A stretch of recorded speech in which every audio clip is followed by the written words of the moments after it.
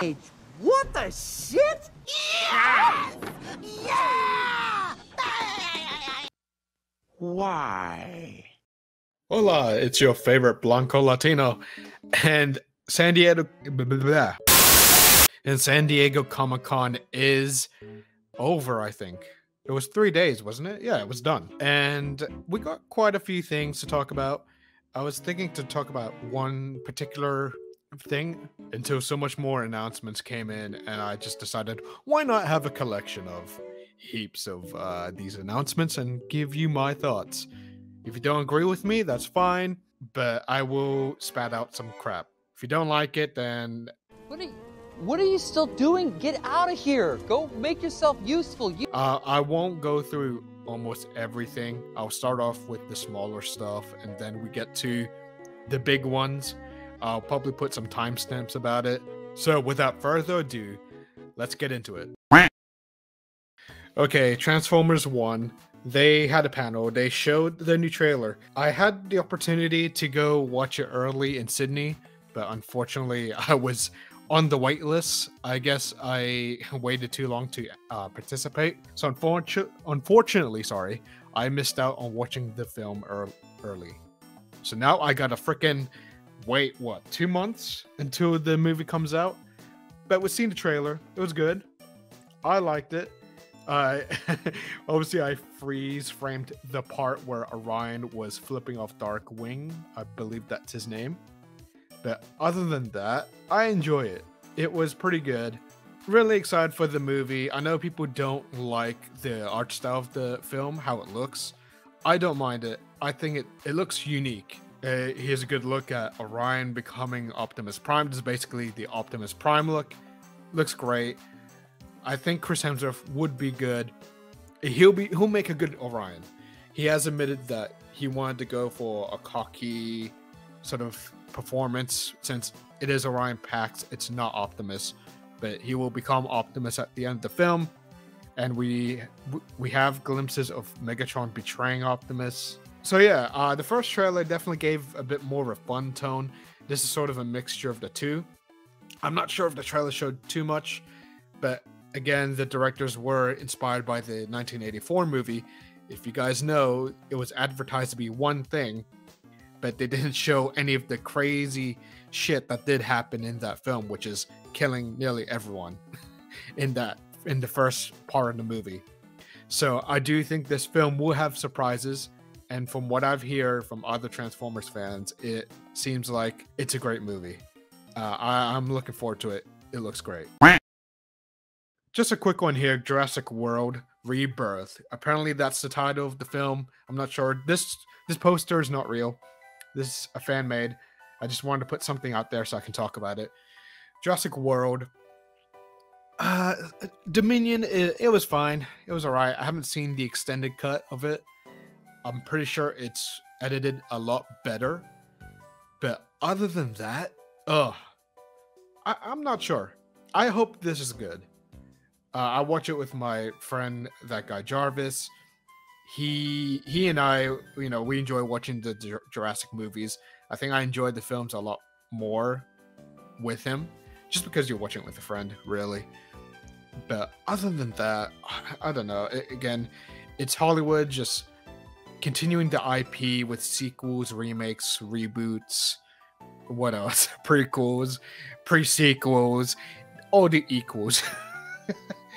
So until we see more, there's not much to say. I mean, it's Gareth Edwards. If you've seen The Creator, if you've seen Rogue One and Godzilla, it's gonna look fantastic. It might be the best looking Jurassic World movie, maybe, when it comes to scale and I guess the weight of the dinosaurs. Again, if you've seen Godzilla, you get what I'm talking about. I don't have a picture. I just realized I don't have a picture, but there is a Boys spin-off with Soldier Boy and Stormfront, but obviously she goes by Liberty. It's going to take place 1950s. I'm gonna give it a chance. I haven't seen Gen V yet. The Boys season 4 was a bit of a big letdown. I felt like a lot of nothing happened in the season until maybe the later half, because again, that whole part with Frenchie was just a waste of time to me personally. I just didn't care. But anyways, that 1950s show with Soldier Boy and Stormfront, I think that'll be fun. Soldier Boy was a cool character in season 3. It's a shame that he didn't come back until the finale just for Jensen Ackles to just lay in the bed. He probably got paid heaps just to lay on the bed for one episode appearance. But anyways, yeah, I'll look forward to it. Okay, we're getting to the DC stuff because we're saving the big ones for last, and I guess DC's second last. If there are some things that I missed, I'm sorry, but these were the ones that interest me the most. So my adventures with Superman was actually, again, I haven't given a review. I'm planning to review season 2 actually, but overall, I loved the show. I wasn't expecting the show to be that good. Again, I mean, when it comes to the dialogue, it's very Gen Z type of dialogue in some ways with some characters, but I can tolerate it because it's an entertaining and really good Superman show. Very anime inspired. I feel like season 2 is really anime, but season 3, here's a look at the cast, new outfits and everything. People are liking it. I love Supergirl's Android 18 inspired design. It doesn't seem like she's gonna have it, which who knows, maybe later down the line, but yeah, it seems like the cast are wearing new outfits. But I'm enjoying this. I can't wait. And also another surprise, Superboy will be in the show. I don't know if it's too early to put in Superboy yet, because Clark's been Superman for how long? Not that long, to be honest, right? But I think they'll do a good job. I'm assuming Jack Quaid is going to voice Superboy still, still play him. But obviously they're going with the classic Superboy look. I mean, the one I prefer is the Young Justice one, the one voiced by Nolan North. He's a pretty cool Superboy, but I get it. This one's pretty cool. Hopefully they pull it off pretty good. They did Supergirl really well. I was surprised that she was introduced pretty early, but other than that, looking forward to it. I feel like DC's been doing really well with animation. I feel like they never miss with animation, and they got heaps of shows actually. You got the Batman Crusader. I think it's called Crusader. Don't quote me on that. I know there was some controversy that Penguin is now a woman. It's so weird how she looks. It honestly looks like a dude dressing up as a woman. But I'm looking forward to it. It does look good. And obviously they're really doing some changes in that version of Batman. I'm going to hold off till I watch it. Again, I felt the same way with my adventures with Superman. There was quite a few changes, and I gave it a chance, and I love the show. I'll go into it with my season 2 review. I feel like it's the same page for me when it comes to Batman. I'm not fully skeptical about it. It does look good. Got Bruce Timm. I know there's a whole thing with J.J. Abrams, but I'll give it a chance. Okay, more DC news. We're going to the DCU, which they actually have a new logo for DC Studios, which I actually do like. It looks really, really nice. Very classic DC. So, Joe Kinnaman will reportedly return as Rick Flag in Peacemaker Season 2. And I go, okay, I heard someone else was going to be Rick Flag, and it was Frank Grillo, who's going to be Rick Flag in Creature Commandos, which we will get to it. But Joe Kinnaman is going to be, he's junior, and Frank Grillo's Rick Flag is senior. So it's an interesting way to obviously make sense for Joe Kinnaman to still be Rick Flag, even though he's dead now. Because obviously James Gunn is cherry picking who to keep pretty much for his DCU. Because again, we all know what's going on with the whole Henry Cavill situation. And don't get me wrong, it sucks that Henry Cavill is gone.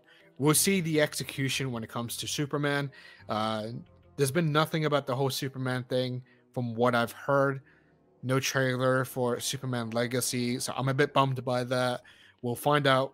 I guess we'll see a trailer maybe near the end of the year. But apparently Frank Grillo's Rick Flag will be in season 2, apparently. I mean, that's what I've heard that he's been credited in. Not sure. But yeah, I'm excited for Peacemaker season 2. Season 1 was pretty good. Started off rough, but it ended strong. To me. Okay, let's go to the big one for DC, which is Creature Commandos. We got ourselves a trailer. Again, I feel like DC has been doing really well with animation. My Adventures with Superman. Obviously, you got Harley Quinn and Kite Man recently airing. You got the Batman series coming out. That looks great. This also looks good. I do like the art style. Very... I don't know, I love the style of it. Obviously, the actors who play these characters in the movies, they're returning. Viola Davis as Amanda Waller, which I do feel like DC is pushing. They're pushing Amanda Waller and the Suicide Squad so much, and I'm just tired of it. It's definitely one of the reasons why I have not seen Harley Quinn. I know. I love DC, don't get me wrong, but I'm so sick and tired of Harley Quinn. And I think the Suicide Squad game really killed it for me. So even though I'd watch it for Poison Ivy, because I love that character, I just... yeah, I'm just tired of Harley Quinn. But if it's worth the viewing, if it's worth the watch, let me know in the comments, because I'm willing to give it a chance. I'm willing to tolerate Harley Quinn, but yeah, I'm just over her, personally. So Creature Commandos is basically Suicide Squad, but with monsters, basically non-humans. And okay. The Bride. I actually like her.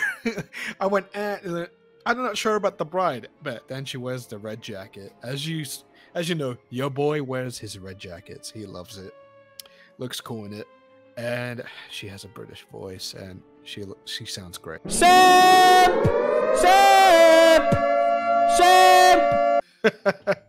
Oh, I'm gonna get so much shit for that. But yeah, Alan Tudyk voices this guy. Was it for I can't say it. I'm sorry, I'm gonna butcher that name, but he looks cool. Ghost Rider looking dude. You got Weasel from Suicide Squad, Sean Gunn coming back. You got the Lagoon Girl. She's pretty cool. It reminds me of Abe from Hellboy. It looks good. Oh, better move that. It does look cool. But the thing is, it's Suicide Squad, but with monsters, and they call it Task Force M. Corporate needs you to find the differences between this picture and this picture. Okay, I already see one. Give them. Okay. They're the same picture. I don't know. I mean, it is the first DCU thing we will get, and I'm still on the fence about having everything interconnected in not only just films and TV, but animation, I think comics as well, and also video games. I think it'll be just too much homework for certain people, especially normies, but also it kind of takes away the whole Elseworld stories, because DC's thing was always telling Elseworld stories in different mediums. There's always a different version of Superman, Batman, or Wonder Woman, Justice League, all of that. I always felt like DC handled the multiverse better, because it just told more of that Earth's story, rather than, oh, let's combine all these different multiverses together and it's the end of the multiverse, as Deadpool Wolverine has done. Love the movie, but again, I'll create a spoiler review talking about it. I'm not the only one that's fed up with the Suicide Squad.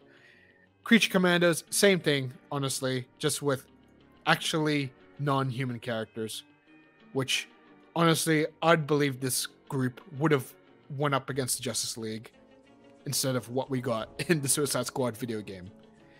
Anyways, Creature Commandos, I'll give it a chance. It looks good, the animation. I'm an animation guy. Yeah, it's right up my alley. Sorry, I was talking a bit fast because I was trying to get through all the stuff that interests me of what my thoughts are. I might have missed a few things. Sorry. That could be my fault as well. I can be a Gumby sometimes. But okay.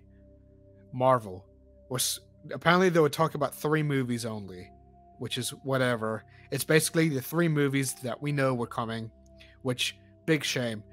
What a crap way to not capitalize of Deadpool and Wolverine. No news for X-Men.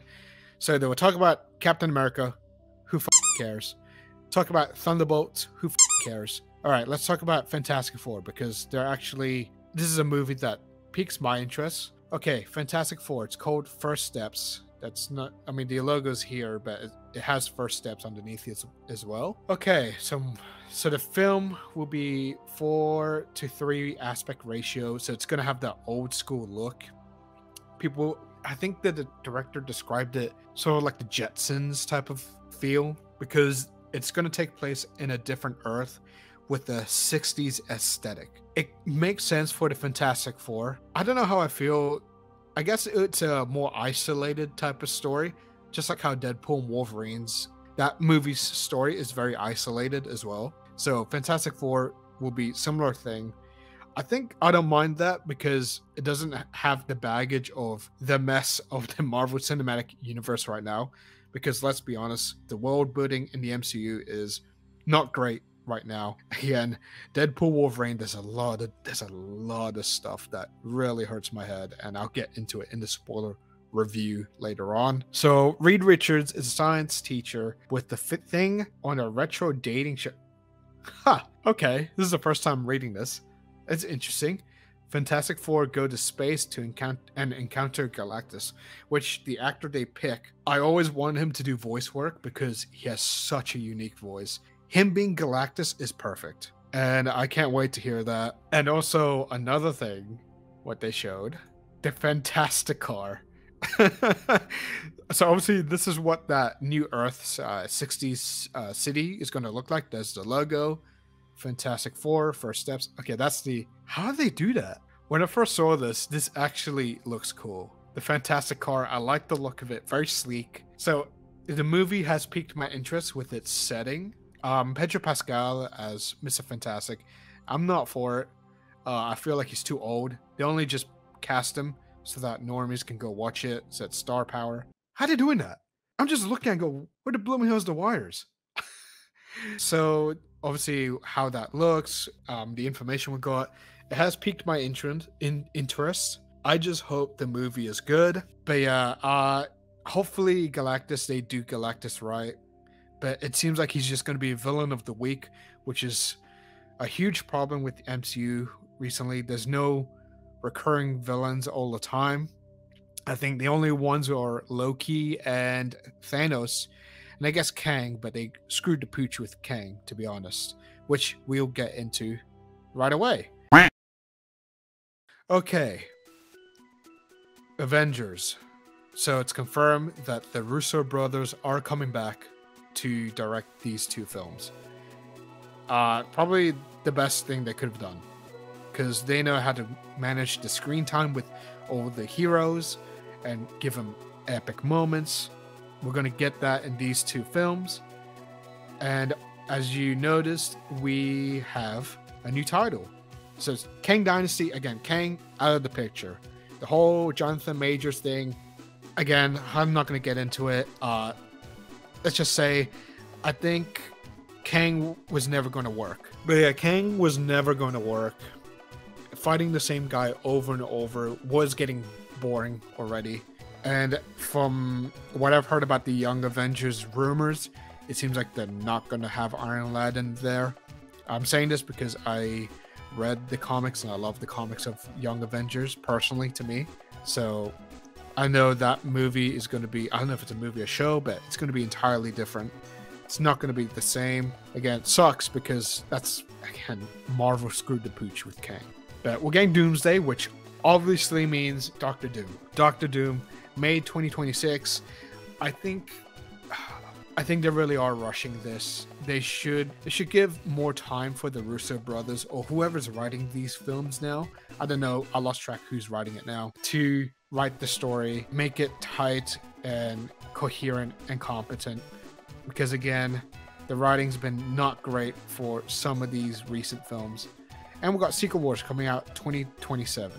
So full year after Doomsday. But yeah, the logos look nice.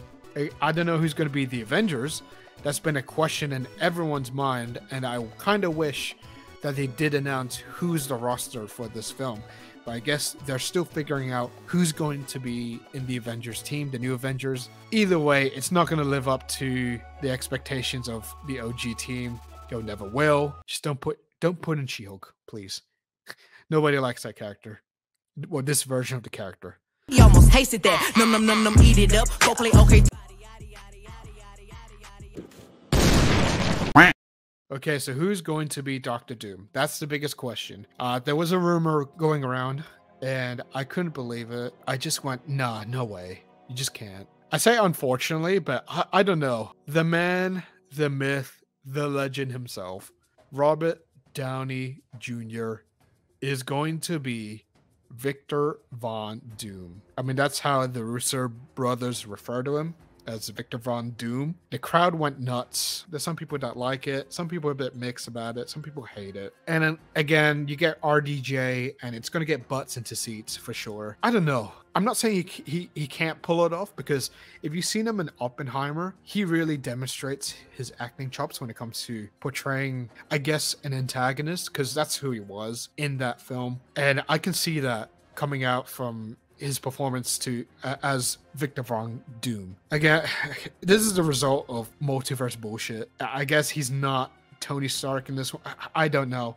Again, I'm very mixed, because I can see him being the bad guy. I don't know. I just think so. He's superior Iron Man. That's what I'm getting out of. I'm on the fence about this. I can't say I hate it. It's just an odd choice. I just ask why. Why? Why?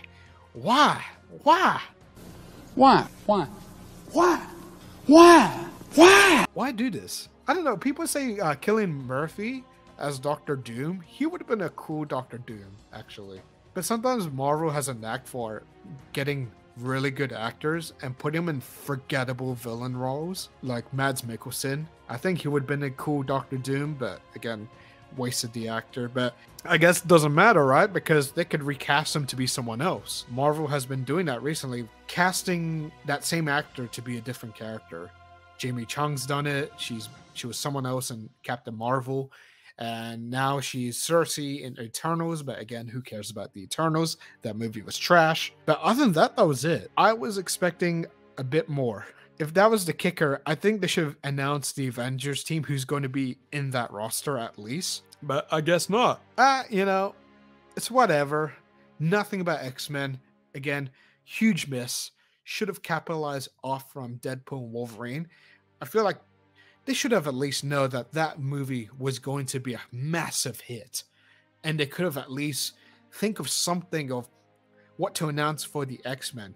Who the cares about Captain America and Thunderbolts, which is honestly Black Widow too. Majority of the cast is Black Widow. At least Fantastic Four, it seems interesting enough. Again, it seems like another self-contained story in their own earth, like how Deadpool and Wolverine was, which I'm fine with that. As long as you don't do TVA stuff, I'm good. Because the TVA is like the worst thing that could have ever happened to the MCU. That shit just does my head in. It just hurts my head just trying to figure out all the rules that the TVA keeps making up as they go. Yes, Comic-Con looks great. DC animation. I'm excited a lot more with DC animation than I guess MCU stuff. I'm definitely more intrigued of how they're going to pull this off with the whole Doctor Doom stuff. I'm more intrigued, but only time will tell. But I do feel like it's really cutting it close to release this soon in 2026 and 2027. Okay? What do you guys think about the recent announcements? I'm sorry if I couldn't get everything in. I just picked the ones that interest me or really caught me by surprise. But comment down below, see what you what do you guys think about other stuff that happened in Comic-Con? But other than that, I wish you guys a good day or good night. Ciao.